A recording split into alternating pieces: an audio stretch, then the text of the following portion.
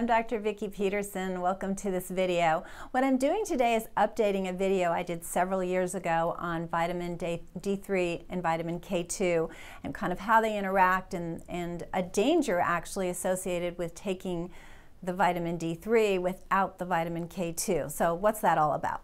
Vitamin D3 you can definitely look up. I've done a lot of videos and blogs about it, and it's a wonderful vitamin. It's called a vitamin. It's really a steroid.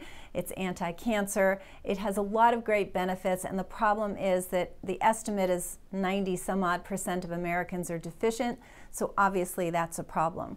And quite frankly, in recent years it's been about, you know, measure the D, give your patient D, and it's been that's been the push, and there's nothing wrong with that, except that along with that D3 deficiency goes a K2 deficiency. And what's really key about that is that vitamin K2 helps the calcium that vitamin D absorbs. It tells the calcium, so the K2 tells the calcium where to go. So why is that important? Because you want your calcium in your teeth and your bones, but you don't want it in your kidneys causing kidney stones, and you definitely don't want it in your arteries causing heart disease. So where calcium goes is very, very important, and vitamin K2 does that job. Now there's also a vitamin K1, and you get that from dark green leafy vegetables, which if you know me at all, you know I'm a big fan of, and K1 helps you from having any bleeding disorders. So it's very important on that end. However, it doesn't affect the calcium so much, except that vitamin K1 in our gut turns into K2 to a degree. Unfortunately, a lot of it is lost when you have a bowel movement, and also it's estimated because it's our good bacteria in our guts that help vitamin K1 turn into K2, and the fact that we don't have the healthiest gut flora, that even though Mother Nature made that nice design of eat your dark green leafies and turn your K1 into K2, the proviso is you have a healthy gut. And a lot of us don't have a healthy enough gut. So it's easy to get a vitamin D3 blood test. We like those levels around 40 to 60 nanograms per milliliter. So that's NG/M capital L. If you're from another country, or sometimes labs do deciliter versus milliliter, you're just going to have to do the math. So it's easy to get your D3 level. It's almost impossible to get your vitamin K2 level. Labs just don't run the test. Now, research labs do.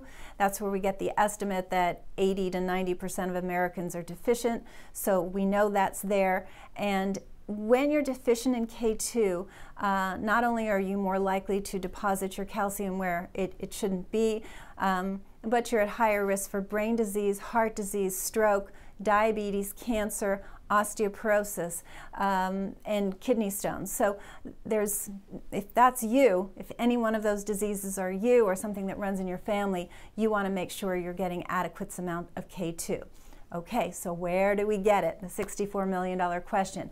It's not easy to get, especially the right form of K2. So it's K2 is a menaquinone.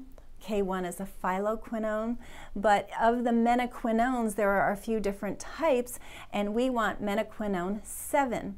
So that's the most active form, it's the natural form, and so that is found in a very particular food called Natto, N-A-T-T-O, and if you're an American you've probably never heard of it. It's a fermented soybean product.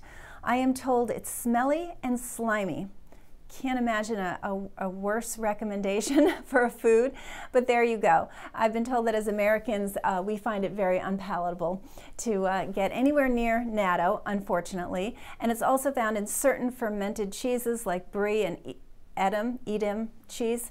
I used to be a big brie fan, I will admit, in my dairy eating days, but now I'm very much against anyone consuming dairy products made from cow's milk or any other animal milk, plant-based milk only, if you please. So where are we going to get our K2, right? So we need to supplement it. Now, I use a supplement that has that menaquinone 7, so it was derived from Natto.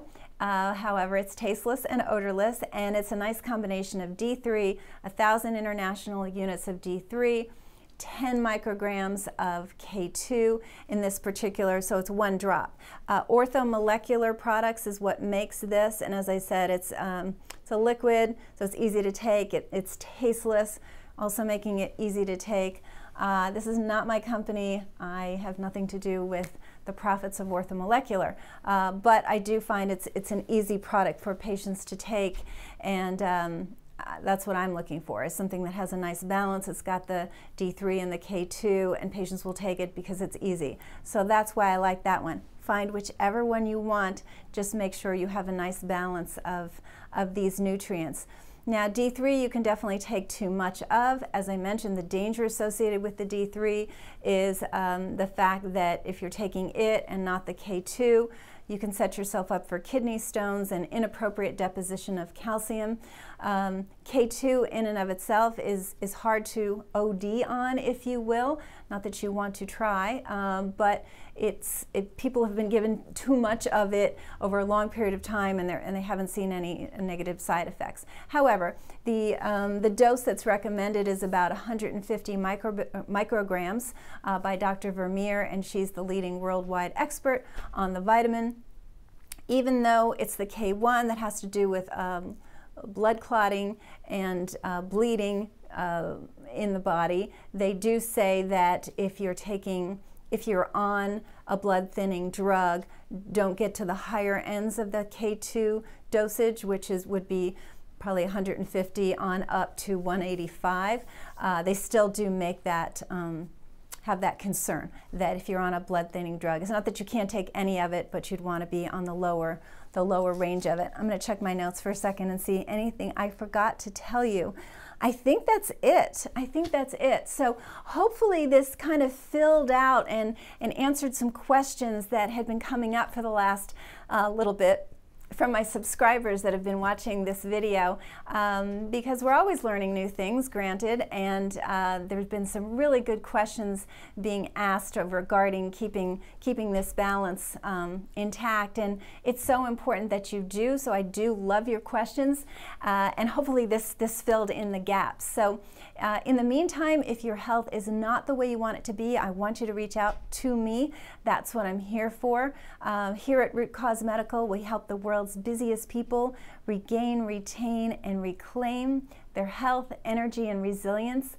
I would love to help you. We offer free phone consultations, so you can give me a call at 408-733-0400.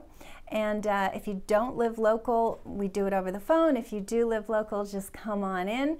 And excited to get you healthier. And until next time, I'll see you soon. And let me know any questions you have and any other videos you want to hear. So the YouTube channel has just been exploding, and as I said, I have really smart subscribers. I love your questions, so let me know what you want to hear about, and I'll see you soon.